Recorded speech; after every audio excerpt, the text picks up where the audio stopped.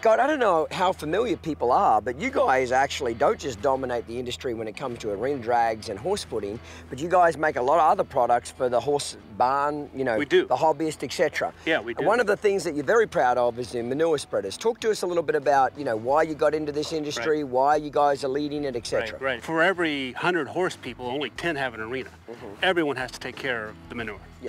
So you got to take care of it. You got to do it in a way that's healthy for the environment, that's efficient for you. It doesn't get it sprayed all over you where you have to take a shower when you're done doing it. Yep. So, you know, ABI is about inventing. We're about innovation. So even in our manure spreaders, which may look like just a traditional classic manure spreader, we have done things that are different. When you're getting rid of your manure, especially if you are a small, what I call a ranchette, all right? Small 5, 10, 15 acre piece of property.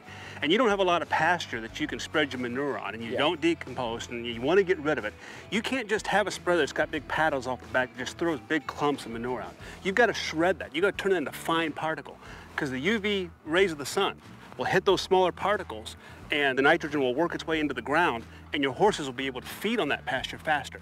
So, you know, if you just have a manure spreader that just throws huge clumps out there, your horses may not be able to graze for 2-3 weeks. Right. But when you shred it and make small particles and evenly spread it, then you're going to be able to turn your horses in a week. It's going to decompose a lot. A lot faster. That's the bottom line. It takes care of a lot of the fly problems, the parasite problems, the ingestion of the horses, getting that into their system when they're trying to feed on that pasture. So you don't want to just dump your manure out there in the pasture. You want to break it down. Every one of our manure spreaders has this, what we call the shredding mechanism, knifing action. You know, this 185 behind us has multiple paddles. This 50 cubic has a single paddle. And as the manure is being pushed back here, it's actually being shredded and broken down to small pieces before it is systematically flung out. Now, Scott, I've never seen this shredding action on any manure spreaders before. It's very rare. If another manufacturer does offer it, it's an option, it's pretty expensive. It's on every one of ours. We won't sell without it on there because we believe that that's part of the management of your pasture, not just getting rid of the manure. But what we did is we took a steel that's a core 10 steel. It's the same thing that's used on shipyards. It's the same thing that major statues are made out of. It will not rust through.